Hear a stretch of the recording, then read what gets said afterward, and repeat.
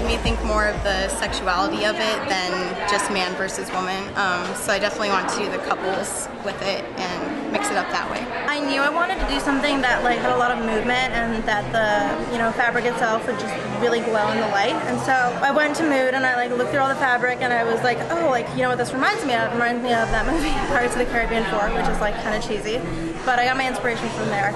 Our inspiration really comes from craft work, and I think it was while we were traveling through the villages of India that we just fell in love with the ornate beauty of it and the fact that it's all handmade by these women out of their homes. And we saw a real opportunity to merge the skill and the beauty of the craft work with modern silhouettes and open up an entirely new market, which means a new revenue stream for the impoverished rural Indian women. So it's really a social enterprise at the core, and what we're hoping to do is to be able to break the cycle of poverty by using their talent and their skill and empowering them through this craft work and bringing it to the market.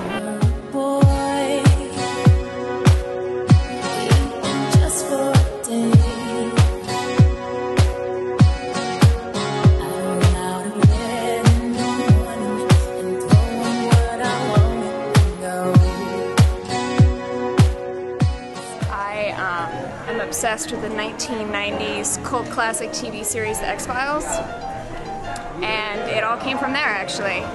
There's a transformation that happens within the collection that was initially inspired by the show and by a woman whose life experiences and the experiences of those around her really impact her gender and the way she lives her life, but how she impacts them as well.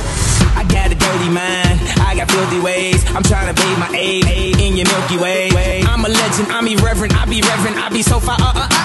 We don't give a fuck. Welcome to the danger zone, step into the fantasy. You are not invited to the other side of sanity. They calling me an alien, a big-headed astronaut. Maybe it's because your boy Yeezy get asked a lot.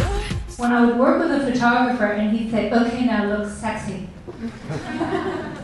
I just thought, you don't all of a sudden turn on this sexy look. What is sexy really comes from within. I think the key to beauty, therefore beauty, sexiness, whatever, is learning, growing, doing. And that's just like leaping out of the page. It's just leaping out and saying, here I am.